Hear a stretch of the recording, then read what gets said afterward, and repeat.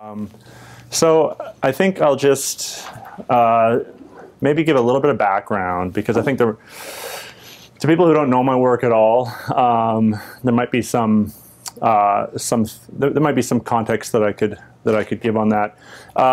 Jennifer mentioned my living in Germany, living in Berlin, and I'll start with that because that's where I think that's where a lot of the things that you see in my work, oddly enough, as much as it has to do with you could say with Western Canada, as much as it has to do with those things, a lot of it also has to do with my experiences / informal education, living in Berlin, and things that were already leading up to that before I moved there.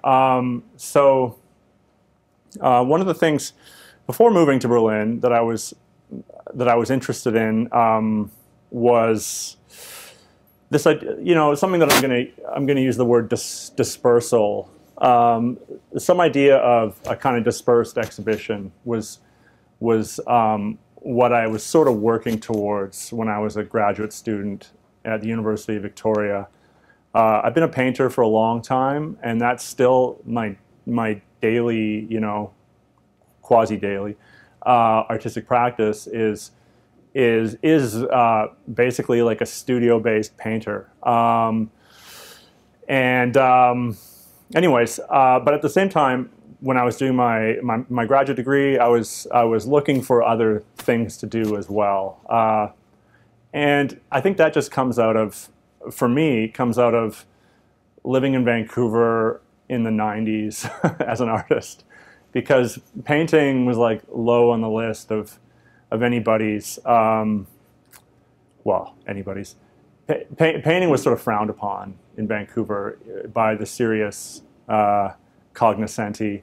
And, Vancouver is like the site of Vancouver School of Photography and, what you could call neo-conceptual art, and really invested in that history of, the idea of the end of painting and the birth of other ways of making art. And so painting was, especially in the 90s there, was seen as being like, almost like a non-artist if you're a painter. So I have this kind of baggage with me. And I'll call it baggage, but also, it's, in some other sense, it's also led to a kind of maybe an expanded sense of how the medium can be used. But it certainly led to a kind of internal, questioning of, standing there in a room with, colored mud on a paintbrush and moving it around. But, that's, like I said, that's still what I do. So going into my graduate degree, I kind of did this kind of self-imposed critique of painting on myself. I wasn't necessarily getting it in the program, but I was looking for other things or ways to make work that was more serious or ways to make work that was more something. Anyway, so after that, I got this painting award, and I moved to Berlin for 2 years, and a lot of the things that I had started to get interested in when I was living in Victoria, I really saw kind of all around me there. Different ways of thinking about painting as a kind of installation medium, thinking about a way of making art that is not so invested in the perpetual stamp of the artist's persona, but maybe using different styles, using different mediums. That was all those interests of mine were sort of reinforced when I was living in Germany. So that was a really fruitful time living there and taking in a lot of influences. And when I look at the images that I've assembled, I do see a lot of it as almost like a building of subject matter and ways of using materials. It's almost like the exhibitions could be seen as research into how to make art, how to still be a painter, but do other things as well.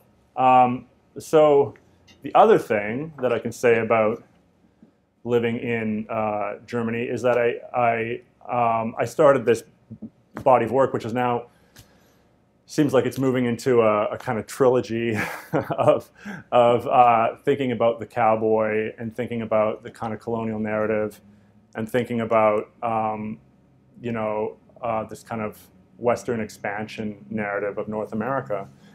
And the reason why I happened upon this theme in Germany, one of the reasons, was because Germans love cowboys. And that was a surprise to me.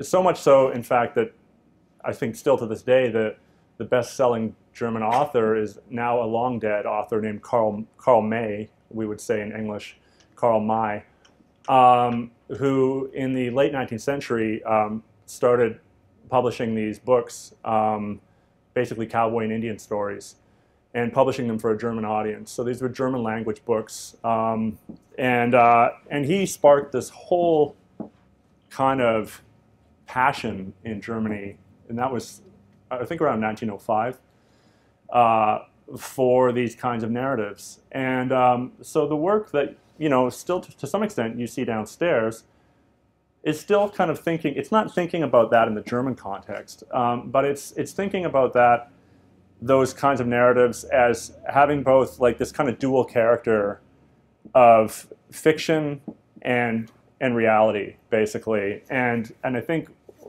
probably what you may have noticed in that exhibition is this play between those two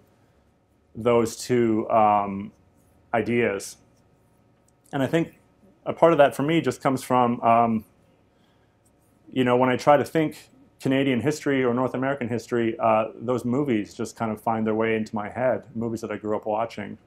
And I think it's something to do with the fact that the European past here is so recent that it basically coincides with the beginning of, photography and soon to be followed by cinema. Okay, so that's maybe a bit of a tangent, but hopefully it gives some ideas into what the work is about. So this show, then, that I'm going to start with here, from 2009, I called it The Greenhorn, and it was meant to sort of play with this dual recognition of the self as other, or recognition of a Western Canadian as possibly holding some kind of exotic appeal for Germans.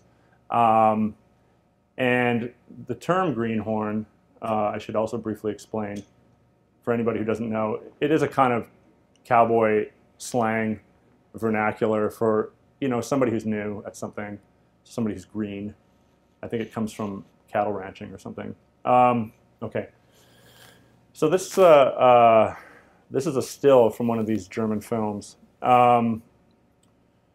which I liked its kind of abject quality. And interwoven throughout this is also reflections on masculinity and the kind of masculine archetypes that those Western films try to uphold or try to present. And here you have this kind of stuffed dummy, shot in Yugoslavia, by the way, not in Wyoming or anywhere in the United States. That's where the German Westerns were shot. And then so this, I'm going to now go into, this was basically this was the invitation for the exhibition. And now I'm going to I'll show you some of the work that was in that show. And again, thinking about this notion of a dispersed exhibition format, something that includes paintings, something that includes authored works, things that I made, as well as kind of appropriated works. And I put it in shorthand sometimes for people, my solo shows sometimes look like group shows. So I did this watercolor where I was playing with this kind of deflated image and dropped him into an Ernst Ludwig Kirchner composition, who's a German expressionist painter. And so there's always this kind of things that don't belong, and I try to work with things that maybe shouldn't go together and find a way to make them go together. So this was this gallery in Berlin. So along with along with some ready-made paintings, or sorry, along with what I showed there, I also showed these what I called ready-made paintings, which were textiles, Navajo inspired designs, which were woven in France, which I came across in a store in Vancouver. So again, embodying this kind of idea of displacement and maybe appropriation. At the same time, I also I remade a sort of iconic piece of 20th century furniture design, the Berlin chair by Neufeld, and I kind of remade it and took it apart in the exhibition and used it as a kind of sculpture, along with these German Western stills. Okay, so we have the two halves of that Rietveld, Gerrit Rietveld Berlin chair. Here's the second half. In both cases, I used them as a kind of abstract form and combined them with the Western stills, and also with, in this case, with cowboy pulp paperback novels by Louis L'Amour. These were some paintings that I showed in the same exhibition, and this is sort of, in generally, I mean, even the paintings that are downstairs, you know, similar size, basically taking on some kind of, you know, basic realist position in painting, and putting those up with other, you know, putting those up against other objects. So I was playing with these images, which I got from the Wild West Portrait Studio in Victoria, BC. So I was living and teaching in Victoria at the time when this, you know, when I was making the work for this show. And so one day I walked into one of these places, into this portrait studio, you know, this kind of tourist, the kind of portrait studios where they take a photo of you and you know, present it as a kind of sepia-toned artifact. And I walked in and asked the guy who was working there to take a whole series of pictures of me getting into costume. So these paintings came from those photographs. So there's a play with, you know, play with identity as well. So it's a self-portrait on the left, and then also treating them as still life paintings as well. And I titled these Small Reenactments. So I was thinking as well about the idea of a historical reenactment.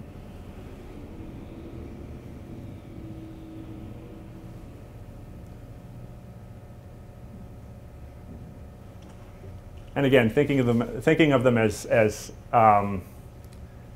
thinking of the set in those photos as a series of still lifes as well. So pulling that kind of content out of it. And I placed it in relation to this, into maybe a kind of little known work by the Arte Povera artist Yannis Kounelis, which this kind of great piece where he used cactuses. So I was thinking about, you know, again thinking about, you know, it's like a spaghetti western almost, or something like that, or it's a play between you know, European ideas and North American ideas. The larger paintings and quasi-paintings in that show, so the larger paintings and the ready-made paintings, were all shown leaning against the wall, and again, you see that in the show downstairs. So it's a way for me of thinking about, you know, showing small, like making these small representational paintings and showing them with a very different kind of painting, and so playing with that in the way the works are installed. So these were resting on slats, and I think I was also interested with these larger paintings on the slats, and you know, in trying to push painting into a different kind of situation than it's normally in, and thinking about a painting as an object, as a kind of everyday object. So this one in particular, you know, again, I was thinking with I was making this work in Germany and thinking about a German audience. So it's this piece is based on the work of a German neo-expressionist painter named George Baselitz, who makes paintings upside down. It's kind of his signature. And if you see this painting as an upside down painting, then you can see the figure in it connected to that self-portrait. Okay, here's a close-up shot of one of the textile paintings, also on the slats with the novel. And I think this piece, you can also think of the large painting downstairs, the one called Large Catalog Reproduction, which is the sort of one-to-one painting of the cover of the WAG catalog. It's a way of, with this one in particular, I wanted to position it almost so that, so that it would be the first thing that people saw when they came into the gallery, and thinking of this page as being something that structures the rest of the show. And one way that I liken that to in my own mind is you know, in certain films where they'll open the film with a scene of a hand turning a page to kind of situate the film within a kind of literary context.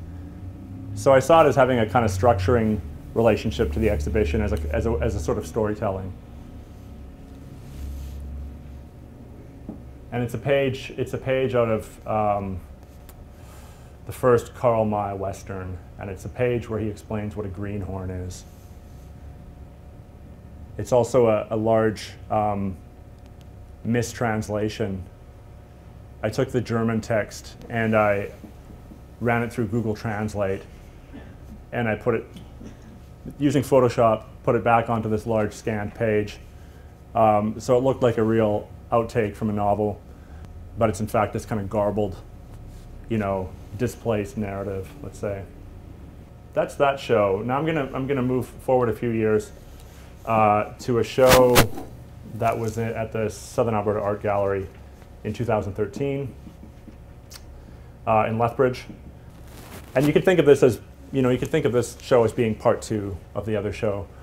And again, it's, well, I think it's, if anything, I think it amplifies some of those ideas of dispersal that I talked about, using a lot of different materials, using a lot of different mediums, and in this case, really explicitly, I think, treating the gallery as a stage.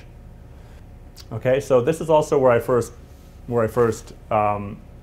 made the decision to borrow these two Frederick Remington sculptures. So that's Bronco Buster on the left and Mountain Man on the right. If you think about the show, the other work that I just showed in Germany, you can see that I was thinking about the work in relation to that place.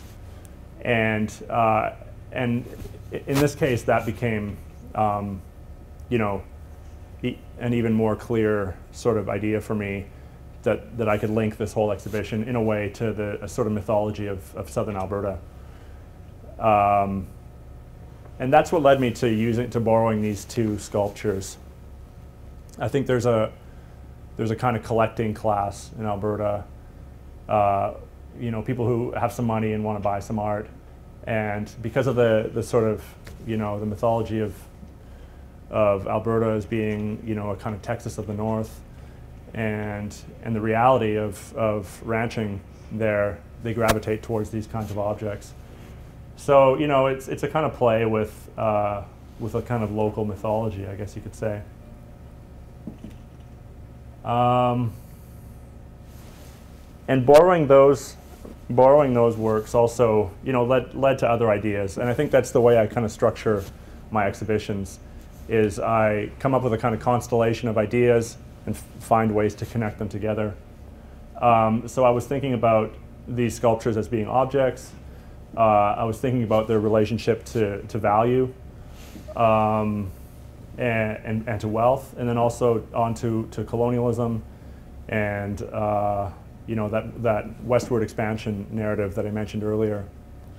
And then I also, you know, the stage lights is also a way of thinking about theater and film as well. So this is the exhibition in which I first in which I first hired actors as well.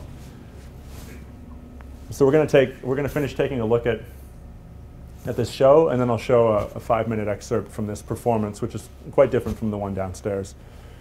In fact, that was when I originally talked to Jennifer about showing the work here. We talked about having some kind of local reflection in the version of the show here, and my first thought was to change that the performance would actually be a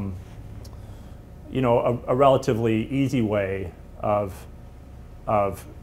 changing location in a way, and then it turns out that I made new work as well that also reflects this place. So I decided to hire 2 actors, and which is a really interesting process.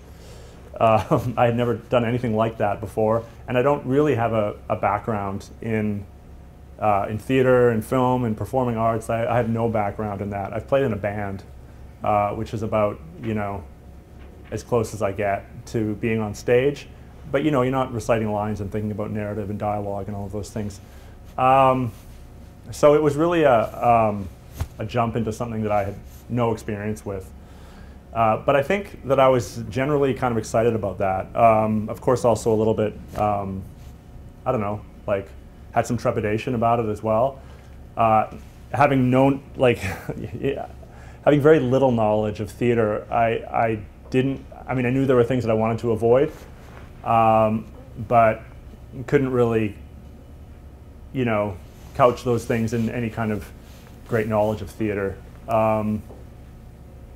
So I think I posted an ad on, I think it was on Kijiji, because I was making the work here. I wasn't in Lethbridge. And then the gallery, at the Southern Alberta Art Gallery, they helped me out quite a bit as well. And I think it was the gallery that wound up finding these 2 great local actors, Kathy Zaborski and Andrew Merrigan. Another reason, another kind of roundabout way that I came about this decision to work with actors was actually through thinking about objects. One of the things that's developed in my work is, a relationship between sculpture and painting. But I would never call myself a sculptor. Maybe in a couple of years or something, I may come to that. And the reason being is because when I make sculpture, I usually just find things and put them together. So it's really in the assemblage kind of tradition, collage, assemblage, Robert Rauschenberg or somebody like that might come to mind. So I was thinking about that process, about putting things together, and I was thinking about exhibitions and how over the course of well, I guess you could say over the course of modernism, you have this idea of the found object, and these sort of people putting arbitrary things together and calling it an assemblage or an exhibition. And so one of the ways that I wanted to think about these objects is that they could look arbitrary in the exhibition, but they could also take on a different narrative life, you could say, when an actor comes in and uses it as a prop. So the decision to work with actors, I think, came out of that idea of, for 20 days, it's an exhibition of maybe some seemingly random looking objects, and on that 21st day, let's say, it all gets linked together through this kind of performed narrative. So I think that's the best way I can describe coming to that idea of working with actors. Like I said, it's not from having a background in theater. So this is another still. A little heads up about the title. I haven't quite settled on a title for that performance. The show is called Performance with Two Sculptures, and at one point I was calling the performance that as well, and then at one point I started to call it The Preparators, so it kind of has 2 names. right now. That will get figured out at some point. Okay, so there are two things here that I want to touch on. The image on the left, you'll see it in an exhibition context in a second. So the image on the left is actually, it's an artwork. It's a photograph of a detail of the book on the right. And when I was making this show, I was thinking about this idea, obviously thinking about this idea of the cowboy, which led me to the idea of colonialism and Alberta. And I felt like at some point I had to think about, real notions of displacement and having to do with Indigenous issues in Canada. And so I came across, part of my research, I often pick up like books that most people really wouldn't want to spend much time with. I came across this book, and I came across this text in the book on the left. The completion of the new grandstand provided improved accommodation for Stampede patrons and racing fans, including restaurant facilities and the Glaston area, making year-round operation possible. It also made it possible to move the Indian village to more commodious quarters across the Elbow River in a park-like setting. So I came across these images and these image descriptions, and it just struck me that this was a kind of an unintentional displacement reenactment taking place within the Calgary Stampede. Not one with grave consequences, but it allowed me to kind of think about that content within the context of my exhibition, which had a lot of sort of play with models and reenactments, stand-ins for real events, but representations of real events. So I wound up making these two, what I called history paintings, and so calling them that enabled me to think of them as being very large, because if you think of the examples of history painting we have, like the Raft of the Medusa by Géricault, or Liberty Leading the People, those would be the two sort of famous examples. They have that sort of large public address as opposed to the smaller, intimate scale of some of the other paintings. So I paired these large paintings of the book spread, and you can see my finger in the painting kind of holding the book down. I paired them with the photographs of the text that actually appeared in the book, as a way of talking about that aspect of this narrative, this expansionist narrative. So these were based on photographs that I just took in my studio, and I also wanted to play with the idea of what counts as a history painting. On the one hand you have the real event, on the other hand you have the event as it's already been captured and reproduced. So I call them history paintings 1 and 2. So here's history painting 1, displacements, part A, part B being the photograph of the text. And there's history painting 2, displacements, again, part A. So they're both paintings of Calgary, but they're paintings of Calgary as found in that book called 100 Years of the Calgary Stampede. And they show the movement of the Indian village to more commodious quarters across the Elbow River. And there you can see them next to each other.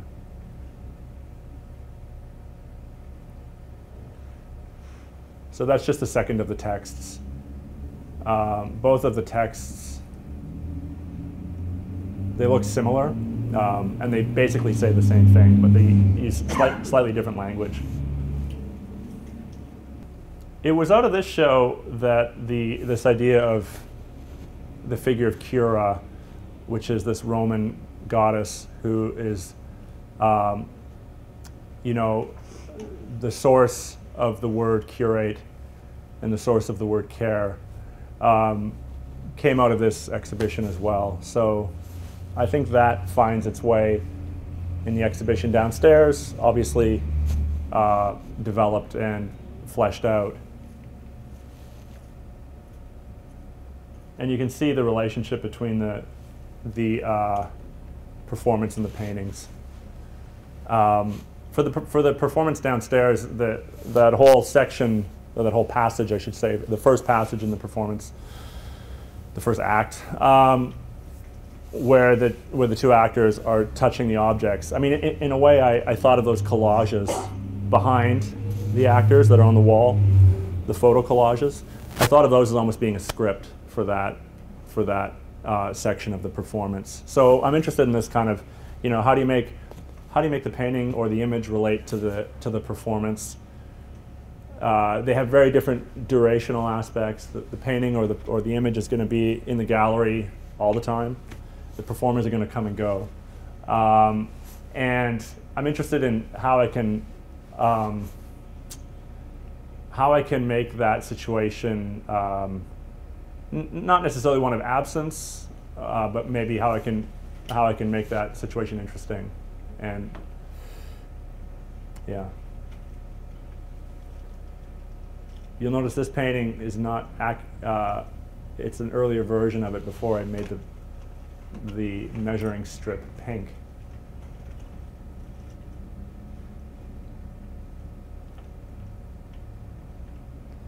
I was also interested from, so situating myself, back in specifically within painting, I was interested in these images. I mean, I'm always, as a painter who works with images, I'm always looking for some way of making a painting based on a photograph that is, I mean, paintings are inaccurate, right? I mean, you can make a photorealistic painting and then it's accurate, but most paintings aren't photorealistic, and so there's always there's going to be a bit less detail. There's going to be a little bit less clarity in a painting. And what I wanted to do with these paintings is make that productive and interesting. So by which I mean, they're like a little bit of everything to me, these paintings. Like they're a little bit landscape because I use that I don't know what you call just paper backdrop that has that sort of curve to it. So in a painting that reads as a kind of distant horizon, maybe, they're a little bit still life because of the scale and obviously because there's a small object.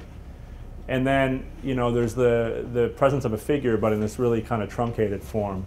So I like this situating of the image in between different categories of images.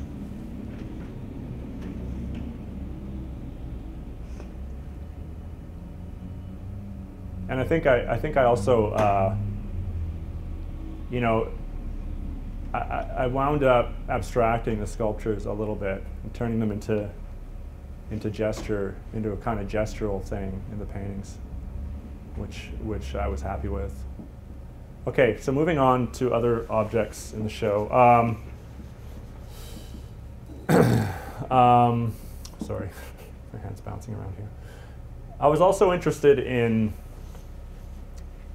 the idea of arte povera as a arte povera, Italian word for poor art, coming out of the 1960s, and I was interested in using that as a way of thinking about the history of the West. That the thing could be a kind of prop in a Western movie, maybe, but it's also an artwork. It looks old. It's made out of wood. So that's kind of where this piece came out of. The gallery space is large, that space where I showed the work, so there was a lot of little areas that I could do different things with. You can see the same painting there. This, to my knowledge, is the first time truck nuts have been used in a sculpture. Truck nuts are these fake bulls' testicles. And I mentioned earlier this kind of sub-theme of masculinity running through this, so it's stated fairly plainly in this work in relation to this bull rider. And the bull rider also, when I talked about the animal as a kind of gesture, that becomes very forced to the fore in this piece. Okay, so there's another view of the exhibition, and now you can see how there was that funny wall separating the space, which I was pretty happy in the end with the way it allowed me to play with the space behind the wall and in front of the wall. And it was kind of this little sort of illicit, you round the corner and you have these like testicles hanging off from the ceiling, and I don't know, it seemed like an interesting way of using that space. So they're the same collages that are downstairs. They're actually, yeah, they're right underneath that truck nut sculpture as well. So that's like the little sort of like creepy space, which I think is why I called it the creep. So I said it's an excerpt. The full performance was similar to this one. It was about 15 minutes, but the video is 5 minutes.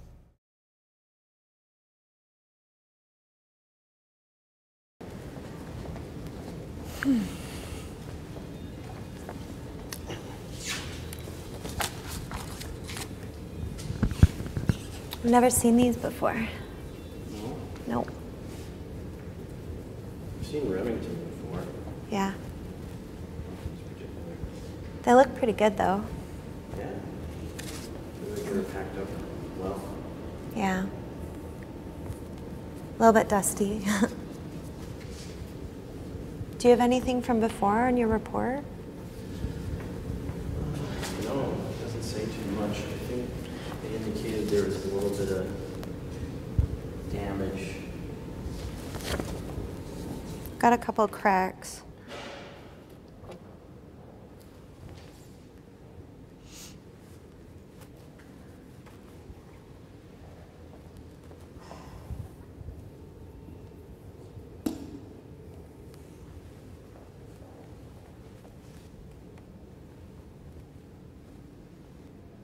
What are you looking at, little man?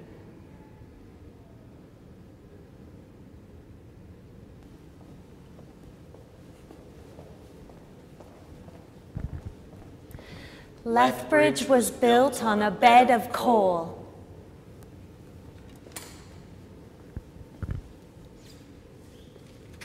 Many worked on farms or clearing land, often in the townships. Felton noted the usual wages given in the townships to good men experienced in country work or logging are from $12 to $14 per month. For this child, the I'm okay, you're not okay position is a life-saving decision. The tragedy for himself and for society is that he goes through life refusing to look inward. Europeans who contract for a year are usually given $7 to $10 per month.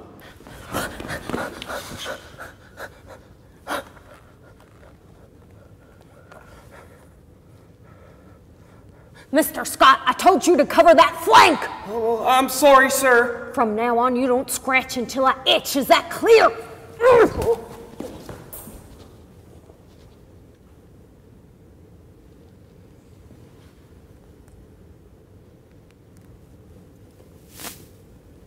Godliness is in league with riches. It is only to the moral man that wealth comes. Material prosperity makes the nation sweeter, more joyous, more unselfish, more Christ-like. Of course, contemporary historians snigger because that was what the boys in the endowed pews wanted to hear. Rights, with a faint distillate of Calvinist salvation.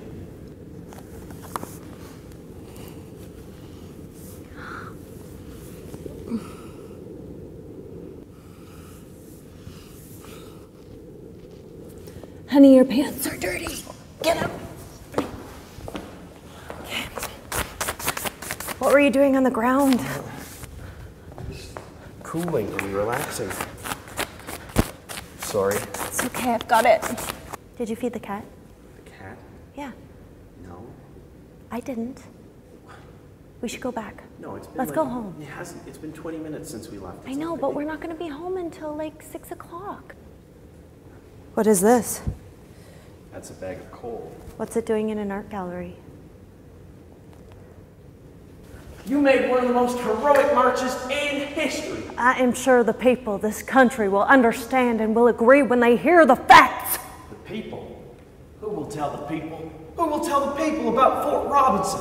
I will. I promise you. Now, will you take the gamble?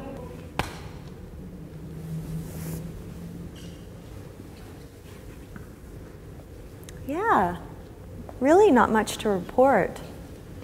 You know, overall, everything seems good.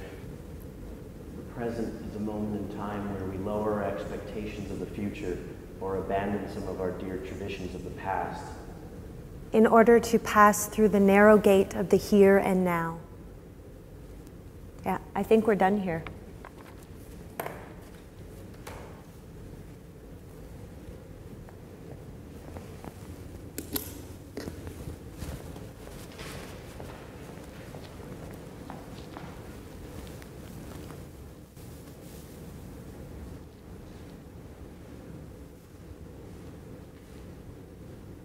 All right. Yeah, the apologies for the audio problem with the recording. So that's about it for my talk. I'm just going to leave off the next show that's coming up, Kamloops Art Gallery. The reason I bring it up is because it's going to provide me with an opportunity to. I'm going to work with those two Remington sculptures one more time. In a very different context again. So that's coming up in spring 2015. So that's it. Thanks.